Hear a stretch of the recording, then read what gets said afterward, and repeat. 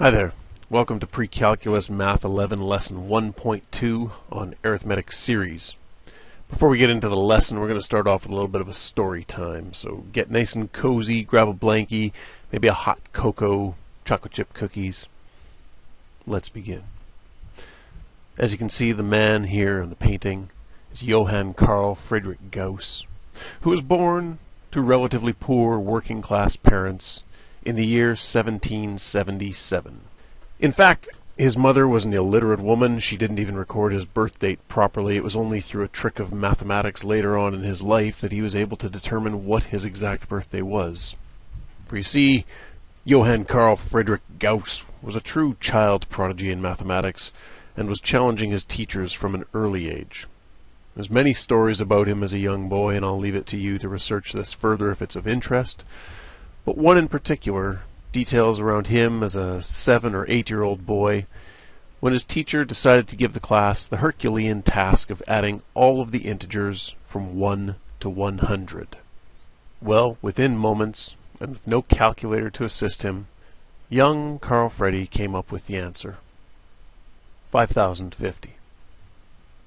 How did he do it? Well, first thing he did was just reverse the integers and look at adding them in the opposite order. And then he added them. And look what he got.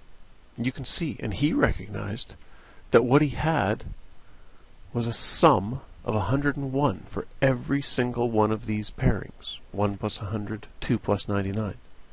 He had 100 times 101. Which of course would actually be twice the actual sum, since you've got the numbers listed out twice. But he took and added this up, dividing the result by 2, in effect doing 50 times 101, and getting 50/50 as the result. That's an important lesson for us, because if you consider the numbers 1, 2, 3, 4, and so on up to 98, 99, 100, they make up a very simple arithmetic sequence.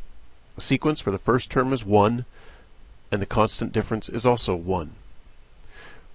What he did was develop a method for adding up the terms of an arithmetic sequence, which is what we call calculating the sum of an arithmetic series.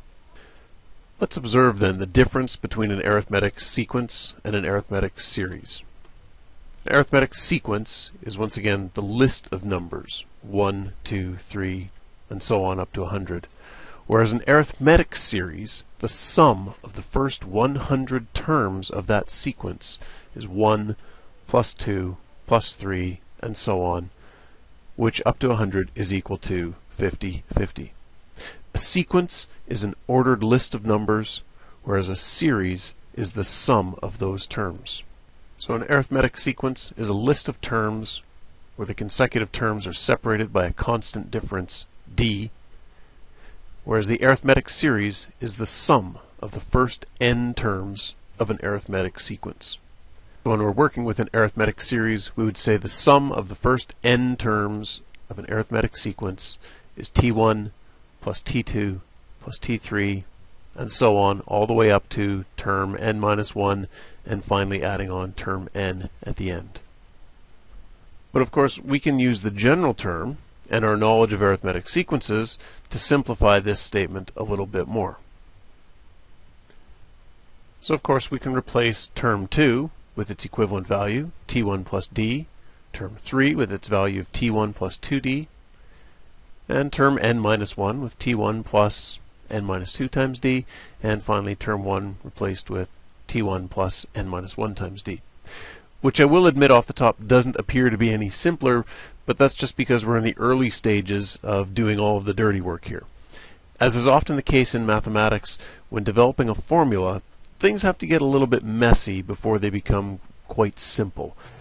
Now, in the interest of space here, I've eliminated T3 from the next row down, as you can see, just to tidy things up a little bit. But we've still got T1 plus T2, and then the second to last term and the last term. And then, of course, in this row, I've just reversed them. So adding Sn with Sn, we get 2 Sn. Adding T1 with T1 plus n minus 1 times d, we get 2. t1 plus n minus 1 times d. And adding t plus d, t1 plus d, with t1 plus n minus 2 times d, we get 2 t1 plus n minus 1 times d. Okay, it's the same thing. And so on. And again, we get 2 t1 plus n minus 1 times d. And again, we get 2 t1 plus n minus 1 times d. We end up with n sets of 2 t1 plus n minus 1 times d. So we have 2 times the sum of the first n terms is equal to n times 2 t1 plus n minus 1 times d. Of course, we don't want to know what 2Sn is equal to. We simply want Sn. And so we divide both sides by 2, giving us n over 2 times 2 t1 plus n minus 1 times d. Now, if you analyze this, this is really quite similar to what we saw from Gauss adding the terms from 1 to 100. He had 50 sets of 101, 50 being half of 100, the number of terms. So we've got n over 2, the total number of terms divided by 2. And then this calculation here, which we're going to explore a little bit more. Before I do that, I'm going to replace all of my messy handwriting with really nice version here, all typed up for you. There it is. Isn't that much nicer? So we've got this final version of the formula here. Although there is one other thing that we could do with this. Of course, we know that t1 plus n minus 1 times d is actually just equal to tn. And we've got this right here in the formula, except instead of t1, we have two t1s. So we're going to split that up into t1 plus t1 plus. So the 2t1 is going to split into t1 plus t1 plus, and then all of this in here. Sn is equal to n over 2 times 2t1 plus n minus 1 times d. And like we said, we're going to split the 2t1 into t1 plus t1. And since we know that t1 plus n minus 1 times d is just equal to tn, we can go right here and replace all of this with tn, giving us an even simpler version of the formula like this. The sum of the first n terms is equal to the number of terms divided by 2 times t1 plus tn. Half the number of terms multiplied by first term, t1, plus the last term, tn. And that's a simple formula. So one more time, we have our basic formula for the general term of the arithmetic sequence. Tn equals t1 plus n minus 1 times d. We have the formula for the arithmetic series. The sum of the first n terms equals n over 2 times 2 term 1 plus n minus 1 times d, or sum of the first n terms is equal to n over 2 times t1 plus tn. And let's just make sure we all know what all of those variables represent. N represents the number of terms. Tn is the value of the nth term. T1, the value of the first term of the sequence. And Sn is the sum of the first n terms of the arithmetic series. So here's our first example. Find the sum of the first 25 terms of the arithmetic series given by 4 plus 11 plus 18 and so on. So we've got two ways we could approach this. We could solve first of all using the Tn formula to find what T25 is, or we could use this version of the arithmetic series formula. Sn equals n over 2 times 2 t1 plus n minus 1 times d, and simply substitute in all of the known values. We know n is 25. We're looking for the sum of the first 25 terms. We know t1 is 4. And we know d, the difference between the terms, is 7.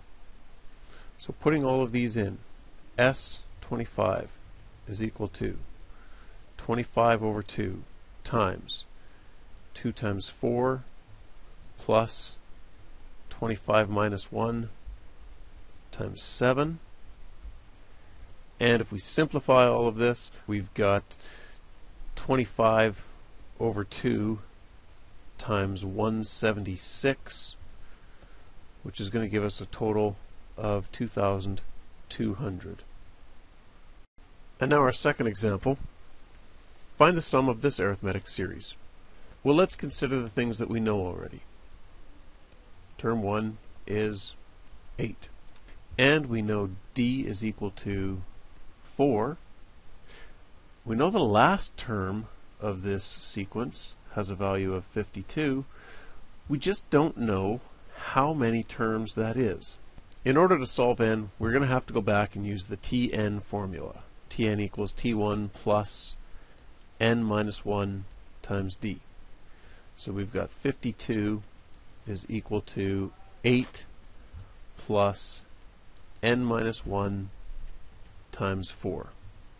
And if we work through this and solve for n, we're going to get to a point where we've got n is equal to 12. Now that we know that n is 12, I think it's easiest for us to use the formula Sn equals n over 2 times t1 plus tn. We can go ahead and say that the sum of the first 12 terms is 12 over 2 times 8 plus 52, and that's going to calculate to 360. The sum of the first 12 terms of this arithmetic series is 360. Here's one for you to try on your own now. Calculate the sum of this arithmetic series.